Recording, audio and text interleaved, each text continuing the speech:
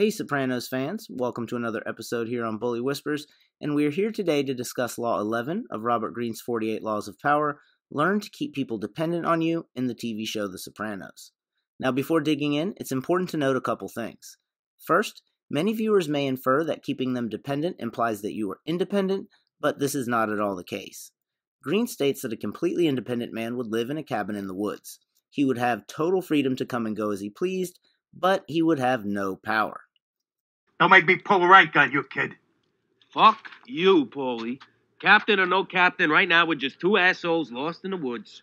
Power inherently involves relationships between people, and you will always need allies, pawns, and weak masters to serve as a front. Second, despite the fact that Tony's handling of Junior fit perfectly into the dynamic of power that Greene describes, in this chapter he advocates being a powerful right-hand man rather than being the boss, which offers all of the perks of power without any of the thorns that come with being on top. All due respect, you got no fucking idea what it's like to be number one. For that reason, Syl will come into play much more than Tony today, and in looking into him, we will discover his secret weapon, so to speak. However, in order to fully explore all the different aspects of Law 11, other characters will come into play. So in this episode, we will evaluate Power Law 11 by first taking a second to address how the base principles and historical examples given for this law form the basis of power for the mob in general, before moving on to the difference between intensive and extensive power, as demonstrated through Hesh, followed by comparing Syl as a number 2 with Henry Kissinger, and ending with the character who seems to be the exception for many of the points made in this law.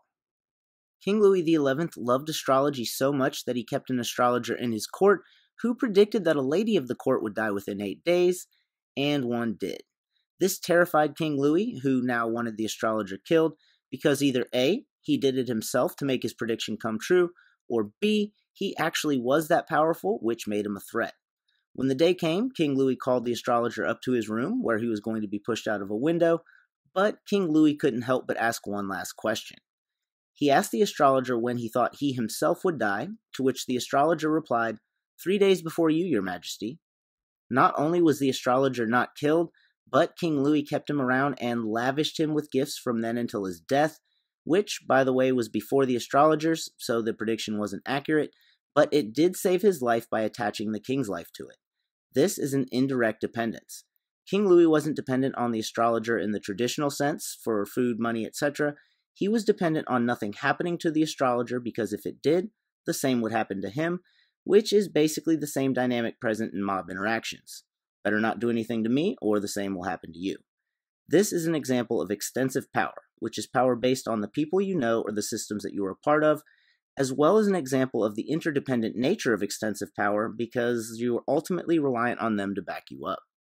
Intensive power, on the other hand, is based on something you can do that no one else can, and in order for that to be your primary source of power, you pretty much have to be a savant.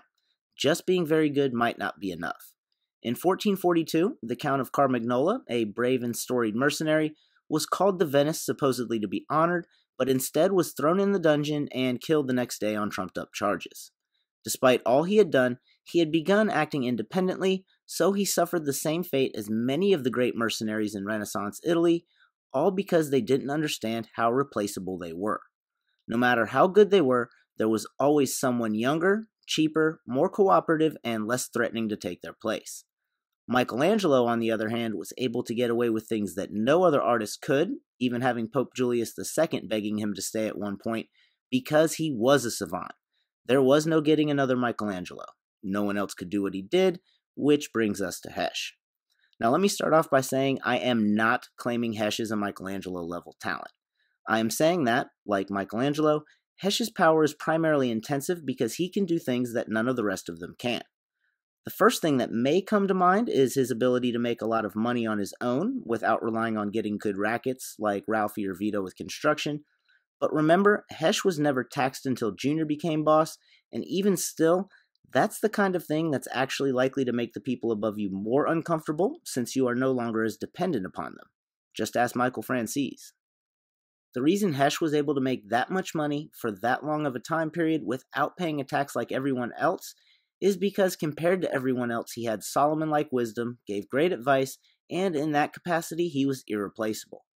After all, which of the older generation of Jersey gangsters that we know of was capable of filling Hesh's shoes? Junior? No. Bobby Bacala Sr.? No. Feach Lamanna? No. Paulie Walnuts? Hell no. None of them were even remotely capable of doing what Hesh did, whereas any number of gangsters could have filled in for them without missing a beat, just like the mercenaries of Renaissance Italy. This is why acquiring intensive power is generally more difficult, because while practice and study may improve your abilities, when you get to the highest levels, it almost has to be in your blood. I could have spent my whole life practicing painting day and night, and I still wouldn't even be close to Michelangelo. When it comes to extensive power, while natural ability certainly plays a part, effort and persistence play a much bigger role than in intensive power. Henry Kissinger survived many bloodlettings during the Nixon administration, not because he was the best diplomat, there were plenty who were better, not because he got along well with Nixon, they certainly didn't, and not even because they were ideologically aligned, they weren't. He survived because he had made himself so entrenched in so many aspects of the administration that it would be too much of a problem to get rid of him, which didn't seem to be the case for one Silvio Manfred Dante. According to Greene, if you do not have that necessity about you in some way, you will be replaced at the first opportunity, and Sil doesn't have the level of extensive power that it may seem like he does at first glance. Sure, he has his own connections and sources that he won't say by name in front of the others, instead saying something like, my guy over in the whatever department, but so does almost every other Jersey gangster at some point in the series, so that is neither new nor unique. Accordingly, Tony was considering moving Chris up to his right-hand man well before Chris was ready, despite knowing Chris's drug history, and all because Chris might possess a level of loyalty that none of the others would. Now, whether or not Tony was right in that regard is irrelevant in this conversation. That being said, even if he was right, had he actually moved Christopher up to the number 2 spot, he would have found out that Sil's true value was intensive and that Chris would never be able to match it no matter how much practice he got nor connections he made.